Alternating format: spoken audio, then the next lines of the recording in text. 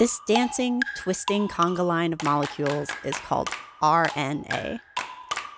RNA is a molecular cousin of DNA that allows the genetic information encoded in genes to be translated into new proteins.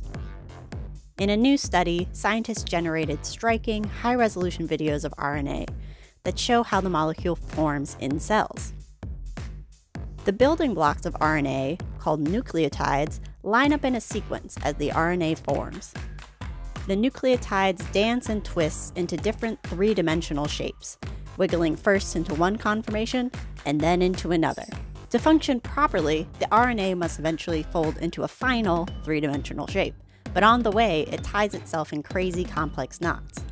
Some of these knots don't fit in the final shape, and if they don't untie, the RNA won't work.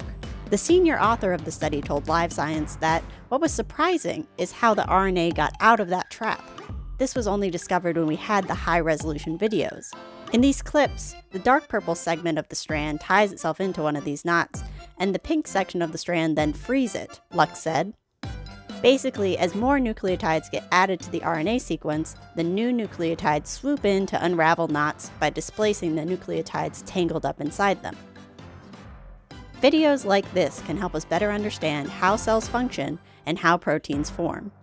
They can also help us address diseases where RNA or specific proteins don't form properly, or even diseases like COVID-19, which are caused by RNA viruses.